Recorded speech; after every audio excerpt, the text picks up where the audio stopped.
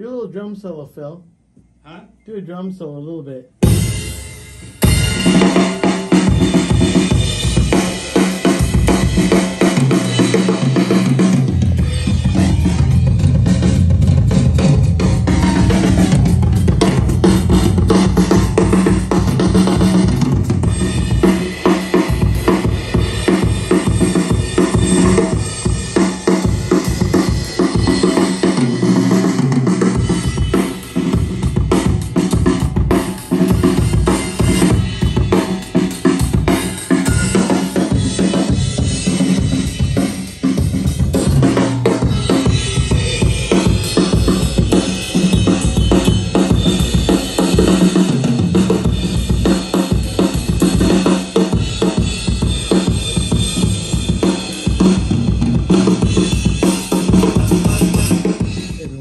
Today I'm tracking some drums. I got some killer mics. This is going to be a center overhead.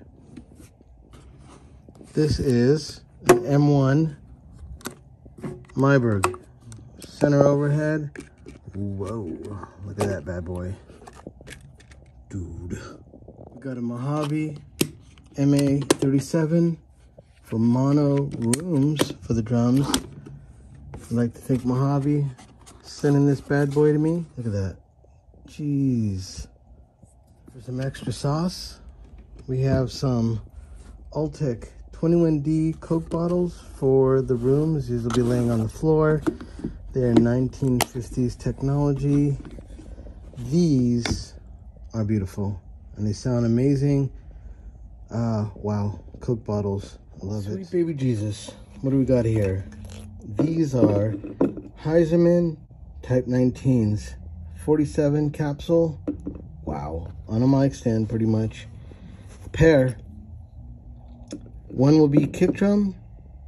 And this one I haven't decided yet. Could be on the snare. Could be kind of another overhead. Not sure. It's going to be fun. Rounding off the drum set, we have a P48, which has a Heiserman capsule. 47 as well. This is going to be the bottom of the snare. We have the always illegal 57 on the snare top.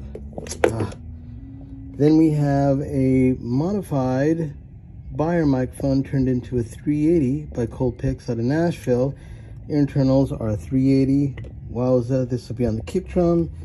Here is my hi-hat spot mic, 2D224E, wicked 60s Beatle era mic. Used also on the vocals for Sympathy for the Devil, and then another one for the ride. Then these two mics are going to cover the toms. They're clip-ons, Audio Technicas, wicked. There you go, my drum setup.